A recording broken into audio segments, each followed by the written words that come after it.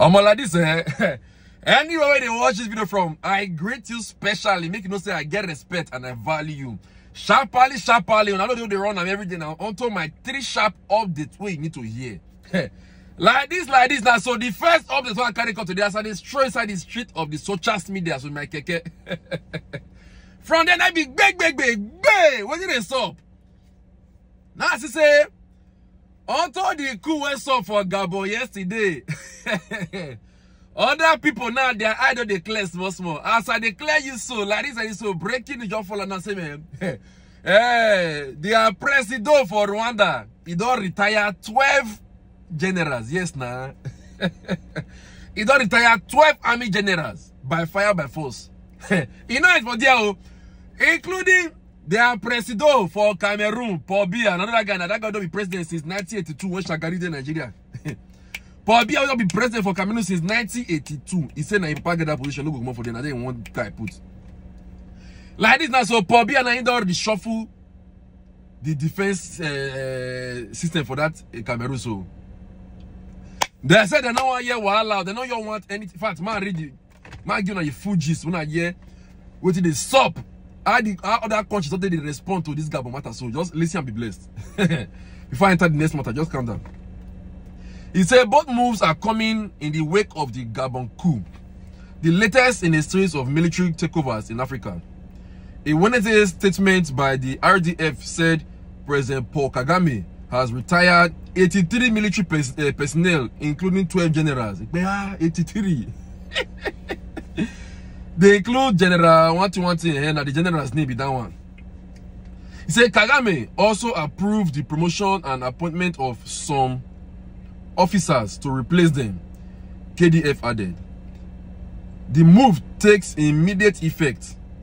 The Rwandan president, who has been in power since 2000, what is I think they run for this country, so is one of the continent's longest serving leaders. A 2015 amendment to the country's constitution means he can stay in power until 2034. Everlasting president, long may you reign. He said Rwanda's chief of defense staff also held meetings with so of ambassador of UAE to Rwanda and Colonel J.E. Achu, defense attaché of Cameroon. They discussed ways to enhance defense cooperation between their respective countries, the RDF said in a tweet. Just before RDF statements, Biya announced a reshuffling in the Central African country's defense ministry. Decree appointing officials to the Ministry of Defense, he wrote on Twitter, now known as X. One of the posts changed was the delegate to the presidency in charge of defense, navy, police, and air force staff. The Cameroonian president began his reign in 1982 after a coup, while he later allowed for elections after severe criticisms of oppression and human rights abuses. Biya, 90 years old man, has remained president. 90-year-old man saying, which kind of leaders? What for the same leader what did for this Africa safe? Now, wow. Wednesday's move comes as after military officers seized power in Gabon, prompting condemnation from world leaders and jubilation from residents of the oil-rich Central African nation. Wow. Anyway, now small. So Rwanda now and Cameroon now, their president they don't shake small. So Rwanda president don't they power since the year 2000. 23 years for power. Leader, I say chair, Baba the rule, Baba. I be ruler. The Pobia since 1982, you don't power. You are 90 years old. Okay, what you find again we never get since that 1982 till now? What you find we never see? Now your papa get the office. The people say now they are blame. Ha! I beg you, on time and second gist for today.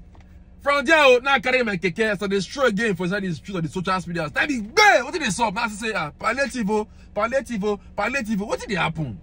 Now I say, they don't begin the carry palliative go some state to Kwara State, Imo State, and some other man giving the full details. So if you hear your name, just go on a place, go find out where for the share, because now 10 kg bag of rice that they share.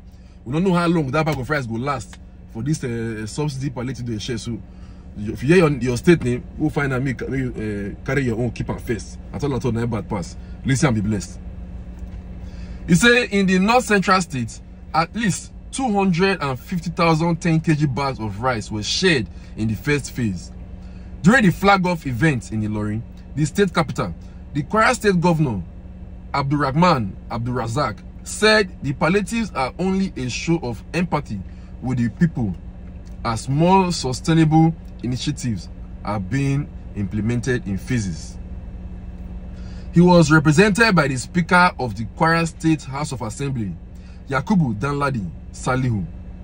According to the chairperson of the Kwara State Palliative Committee, Ebunoluwa Rotimi Adelesi, the flag-off marked the beginning of the exercise, which would see the palliatives being taken to all the 16 local government areas after agreeing to the modalities with all the stakeholders and the interest groups.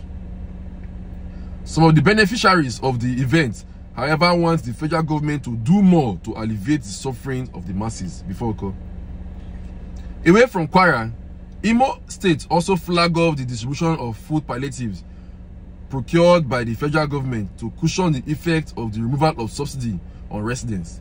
The event was held in Owerri, the state capital, with Governor Hope Uzodinma saying a committee has been set up, headed by the secretary to the state government, Cosmos Iwu, to ensure that the palliatives get to the masses across the 27 local government areas of the state, irrespective of political affiliation or favoritism. He said the distribution of the food items, which is a total of 65,000 bags of rice, is the first phase of the efforts by the Bola Tinubu administration in cushioning the effect of the fuel subsidy removal on indigents of the state. Others who attended the event were the leadership of the Nigerian Labour Congress in Imo State and other stakeholders. They hailed the move, saying it was a step in the right direction. The distribution of the 65,000 bags of rice, which have been warehoused in a government facility within the state capital, is expected to commence soon. Anyway, we just go straight to Oyo State. He said 200,000 households to benefit in Oyo. So if you do Oyo State now, ready yourself, may go carry your own. He said in Oyo State, Governor Seyi Makinde has equally kick-started the distribution of palliatives to poor households in the 33 local government areas of the state. This is in line with the measures put up by his administration under the Sustainable Action for Economic Recovery to mitigate the hardship occasioned by the removal of fuel subsidy in the Oyo State. The governor, who kicked off the distribution of food relief package at the Oba Lamidi Adeyemi III mini stadium, Oyo State, on Thursday, said 200,000 households will benefit from the food relief support. Governor Makinde added that the government took its time to plan safer, which according to him is more than just a palliative. He equally appreciated the residents of the Oyo zone for standing by him during the March 18 governorship election, noting that the high margin of victory recorded in the same was quite commendable. So, my the gist with this, they don't start now. So they say this first phase now, 10 kg bag of rice they won't share. So I beg, if the bag of rice is your soft chopper may not finish, I beg, soft chopper, make the rice for last for your hand. Also, our last gist for today, I come up for there.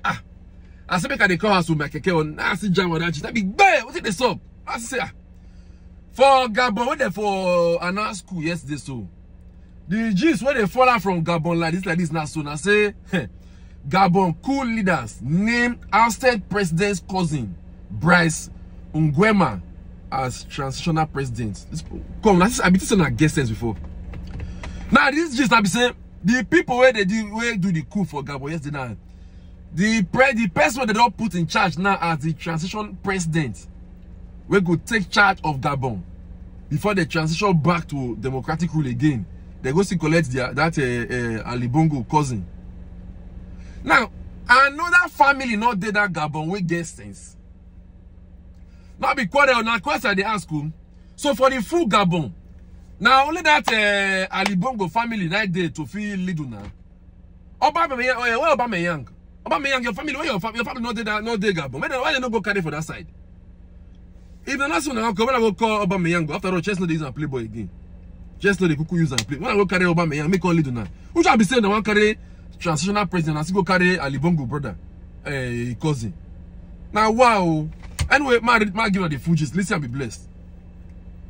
He said the former head of Gabon's most powerful security unit, the Gabonese Republican Guard, Brice Nguema, has been named transitional president by the coup leaders. According to a statement read on national television on Wednesday, Nguema was appointed chairman of the Committee for the Transition and Restoration of Institutions. General Brice Oligui Nguema was unanimously appointed chairman of the Committee for the Transition and Restoration of Institutions. President of the transition, the statement said following a meeting of all military commanders and chief of staff. General Nguema, the former head of the country's most powerful security unit, the Gabonese Republican Guard, an independent military formation responsible for protecting government officials and buildings, is reportedly a cousin of the deposed President Ali Bongo. Gabon, why? According to the statement, Nguema ordered the restoration of internet services as well as the signals of international radio and television channel in Gabon shortly after taking office. Nguema earlier said on Wednesday that a meeting of military generals will start at 1400 GMT to decide the transition leader for the country. Nguema, the son of a military officer, attended the Royal Military Academy of Meknes in Morocco. He then served as an aide-de-camp to the ousted leader's father, Omar Bongo, who ruled Gabon for nearly 42 years until his death in 2009. After Ali Bongo took over power in 2009, Nguema was posted to Morocco and Senegal for diplomatic missions. He returned a decade later to command the guard. The announcement said that Nguema insisted on the need to maintain calm and serenity in our beautiful country. As we enter a new era, we will guarantee peace, stability, and dignity for our beloved Gabon. On Saturday, authorities had reportedly ordered an internet shutdown as voting ended in presidential, parliamentary, and local elections to avoid the risk of violence and the spread of disinformation. Back the gist will come out for that Gabon. I don't know which kind of be this one. We be say you come up, you say you don't time for person. You come out and say the family got the rule now for over 53 years. Okay, now don't come out that family now. When I put person as transition president and I go carry a cousin put. So then, which means when I don't fully transition to the new democracy back again, when I go carry probably in Ilo as a new president. When I wise, and the gist what I get to my 3 sharp update for today. Anyway, just thank God for everything.